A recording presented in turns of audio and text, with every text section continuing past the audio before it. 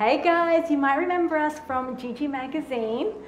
We now have a podcast for teen girls and for kids, which boys and girls. We're about to record an episode for the kids, and I'm actually going to transform into Poppy. She's the host and the character I played. Hello, boys and girls. I'm so glad you could come along with us today. Are you ready to see what's in my glitter box? Oh, I can't wait. Come on, come and have a look. There are really exciting news of things and projects that have happened within a year since the last creative conference. I'm going to say ebooks, audiobooks, libraries, podcasts. It's amazing how God has directed our path and made it clear to what we want to focus on and grow. And we are just so excited to share this with you. You know, we do this because we are deeply passionate about our girls and our kids. You know, things out there, unfortunately, are not uplifting. They leave them depressed, unfortunately suicidal, and there's no hope for them. But we want the literature, the audios, the stories to lift them up and find their truth, their worth in God, and know that there's hope out there and a better future for them.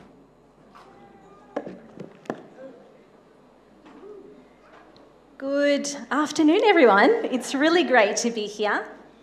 Before we start, I think in true GIGI podcast fashion, we're going to start with a story. So kids, if you're out there, you can listen. And we have a story for you. It actually comes out this month, so you're getting a bit of a sneak peek of something that hasn't been released yet. Okay. There was a war in Eleanor's country. Big aeroplanes flew above as the sky started to go dark one Sunday night. They zoomed through the sky and threw bombs to the tiny, colourful houses below. Boom. Hide! Eleanor's papa cried out, and in a hurry, all her brothers and sisters and mum and dad rushed to hide under beds, tables, and chairs. Eleanor's heart beat fast in her chest. She was afraid. Boom! Another bomb exploded nearby. Kids, you need to pray for God's protection, her papa instructed. His voice drifted from his hiding place and floated to Eleanor's ears and her siblings. Everyone nodded. Eleanor closed her eyes and prayed to Jesus. Dear Lord, please protect us from bombs and keep us all safe. In Jesus' name, amen. As soon as she prayed, a peace settled in her heart. She knew that God was by her side. Hiding with her was her mama. Eleanor hurried and buried her head in her mama's shoulder as yet another bomb boomed closer.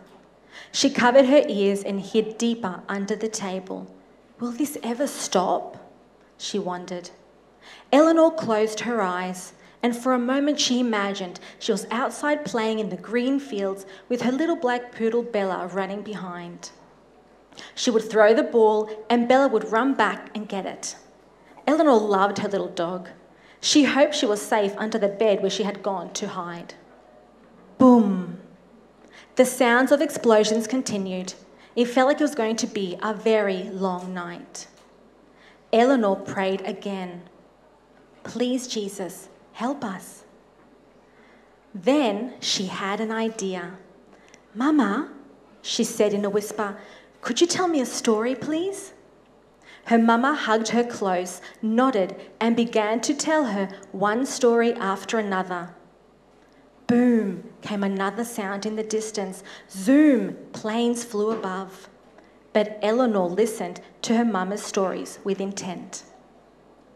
Suddenly, in the middle of the story, Eleanor's head shot up. What was that sound? It's raining, her papa exclaimed. Her mama grinned. Her brothers and sisters clapped, but Eleanor frowned. Why is everyone happy? She asked. Because when it rains, the bombing planes can't see and they have to go home. Her mama kissed the top of her head. Eleanor's eyes rounded. Oh, so no more bombs tonight. That is correct. Her papa came to pull her and her mama out from under the table. We need to thank God for taking care of us, he said. Eleanor ran towards the bedroom and brought Bella from under the bed. Come, Bella, we are going to pray. Guess what? No more bombs for tonight. We are safe. She grabbed her little black poodle and twirled around. Her laughter and the dog's barks echoed around the house. So I'm Steph from GIGI Ministry, and this is my sister Steph. And the reason... My sister Esther. That just shows you how nervous I am up here. But the reason we wanted to share this story is because this is the why of GIGI podcast, because Eleanor is actually Esther, and this is something my family went through back in their country. So as a little girl, I remember that we went to through the war. Steph wasn't even in the picture then, but the rest of us were. And I remember that for me, stories were a way to... Because I used to suffer from anxiety, severe panic attacks, because of the trauma when you go through the war, all these things, especially as a little kid, that really affects your brain. So I remember as a little girl, the only way that I would find comfort was through stories. And my mum was a great storyteller. She loved reading a lot. So I would sit on her laps and I would tell her, tell me a story. And Cinderella was my favorite. I don't know why, but I would say, tell me the one with the girl that loses her shoe. Or then she would tell me a Bible story. And I just loved that because it was a way that I could forget, a way that I could hide the pain. And as the years went by, I realized that I loved to write. That was my passion, and I wanted to bring that kind of peace and joy, I guess, and maybe other kids who were suffering from the same thing as I was, bring them through it by stories. But as I was getting older, I realized that maybe the books that I was reading weren't that great, because I started going into books with, spirits and haunted houses, and the scarier it was, the better it was for me. And then I started wanting to write that. I thought, this is what I want to write. I want to leave a legacy. And what kind of legacy do you leave with that kind of literature? And God was wrestling. He was chasing me. But I kept running away because I was reading these books. I was still a church girl. But I was reading these books and I was thinking, why am I going to write for Christians? Christian books, that's boring. I don't even read them myself. And that was the mentality that I had. But God didn't give up on me. He chased me. And one day my mum told me some really loving truth. As I was driving, and I said, I had another rejection of my manuscript. And she talked to me. She does everything in a loving way. And she speaks such truth. But she leaves you thinking, when they plant that seed and just bothers you the whole week? And that's what happened. And I went into this... battle, you could say. I could feel that God was pulling me to him, and I could feel that the devil was saying, what are you going to write? You're not good enough to write for me. I want you to keep writing what you're writing. But one day God did win the battle, and I surrendered. And it was after that God gave me the privilege of working and writing some things for a devotional, a Bible study for teen girls, which was amazing. And then God just guided me that way. And when I wanted to keep writing and Steph came, we finished with the magazine and everything, I wanted to still keep writing and I wanted to tell others about God through stories, because that's what I find my joy in. And so God gave me the podcast. And then Steph came along and helped me with that. And now I can say, I want to live, not my legacy, I want to leave God's word in children's heart, in teen girls, because that's the only thing that's going to really comfort us, bring us comfort, that we have Jesus in our heart. And so it's been amazing where God is leading and taking it. But I'll let Steph continue. So actually this time last year, we were standing right here as well. And we're here again, and God has blessed this 12 months amazingly. So our Little Kids podcast has over 120,000 downloads, and that's been a huge blessing. We get emails from kids living in England, Costa Rica, USA, Austria, and other countries. We also launched GIGI Teen Radio for teen girls this year in March. And we did a daily episode for girls to start the day with God, Sometimes we find it hard to connect, so listen to it, get in the car, on the bus, however you get to school or work, and we wanted the girls to do that. So we started that, and we've done 112 episodes, so that was a big blessing as well.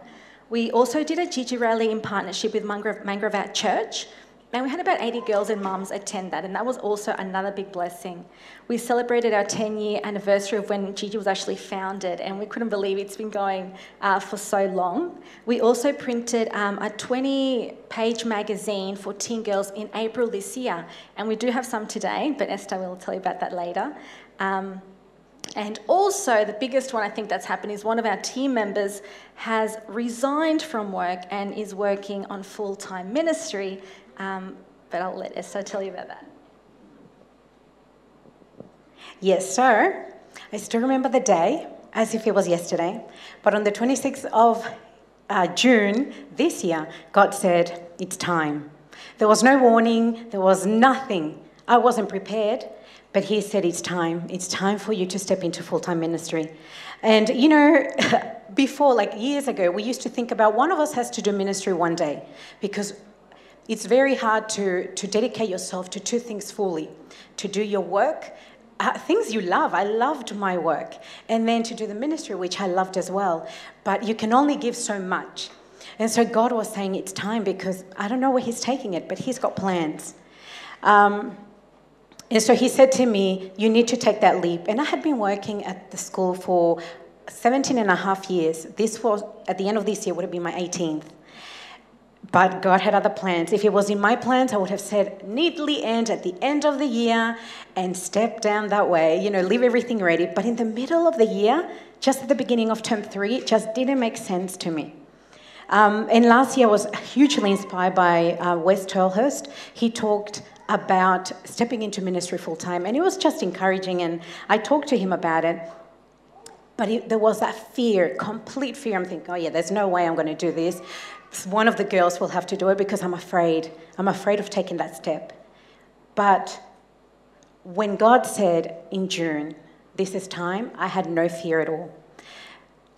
The confidence, the security, just that peace that he gives you, and you know it's from him, and I had to take that step.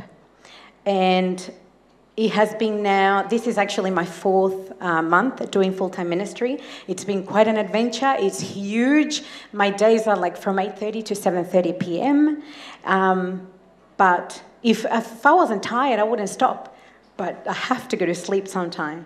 But God has just been amazing. And that fear of not having an income, the security of a paycheck, nothing bothers me. And I tell you, if God has asked you to do that, he will provide.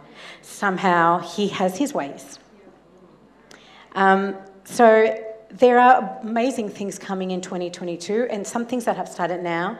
And I'm just going to get Steph to explain a little bit about where God is taking the ministry. So for next year, God has impressed us and just put this love, this seed in our heart. To do an audio library for children where they can listen to Bible stories, chapter books, biographies, devotionals, short stories, and more. So we want this safe environment for them where, you know, we can lessen their anxiety, but also let them grow spiritually. You know, parents don't need to worry what they're listening to, because it's all going to help and uplift them. Now, these books, we actually just released a bundle, and that was such a big thing. It was an amazing blessing. But we actually got them professionally narrated and edited, and the pricing of each book individually was over $300 each to produce, and that was a bit of a big step for us. But we said, no, you know, we want God's word to be presented beautifully and be the best quality. So, you know, we went ahead, we did it. They're available now, and they're lovely, beautiful books that your kids will definitely enjoy. The other one we have is a teen ebook library. So we've actually found out, and we've researched, that there are paid and free ebooks and blog content with explicit material that girls are now accessing. And it's leaving them spiritually, emotionally, and physically just depressed. They are just drowning themselves with, I think, everything happening in this content that is not helping them at all. So we want to create this ebook library for the girls that's going to have Bible stories of women of the Bible. It's going to have true stories of teen girls, modernised Bible stories, devotionals, and so much more. And we want to have this for our girls so they can be enriched and feel that hope that is lacking at the moment. So we actually have a sneak peek of 2 covers coming out. So we've got Mrs. Potiphar and the Samaritan woman at the well. So these are beautiful stories that really let them walk in the Bible and see how God works, and how no matter what your past or what your temptations, you can fight that with God. And we want them to rely solely on Him. So this is one of the projects we have in mind for next year. So we'll continue with the podcasts as well for the girls and the children.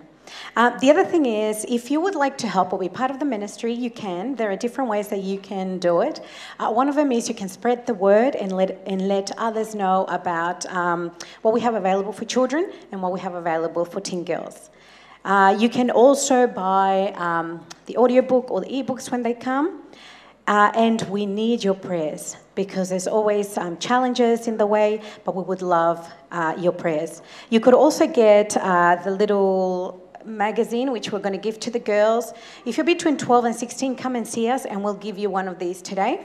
But if you have like carols at your church coming, or you want to give it as a little welcome, we've got a church at the moment, a lady sponsored some, and she's giving them to the teen girls that come to visit on the Sabbath. So they're using it as an outreach ministry. The other thing is, this is our fundraiser month, and if you would like to give as little as $1, you are welcome. $1 actually goes a long way in a ministry, as you in ministry would know. But you can find out more on our website of how you can help, and please, we ask that you pray. And just before I finish, I'd like to finish with this Bible verse. Excuse the names, I can't pronounce them in Spanish or in English in this Bible verse, so a little bit difficult, but I loved this, and this is for all the creatives. Exodus 31, 1-6 says, "Then the Lord said to Moses, 'See, I have chosen Bezalel, son of Uri, the son of Hur, of the tribe of Judah, and I have filled him with the Spirit of God, with wisdom, with understanding, with knowledge, and with all kinds of skills, to make artistic designs for work in gold, silver, and bronze, to cut and set stone, to work in wood, and to engage in all kinds of craft. Moreover, I have appointed Holiab, son of Ahisamach, of the tribe of Dan, to help him. Also, I have given him ability to all the skilled workers to make everything that I have commanded you.'" So the skills and the knowledge and the wisdom that you have in your gift is a gift from God. It all comes from Him, and He says that He gives us that. It's not from us. So if you have a dream today, if you have a ministry that you want to start and pursue, take it to God, because impossible is where God begins. May He bless you.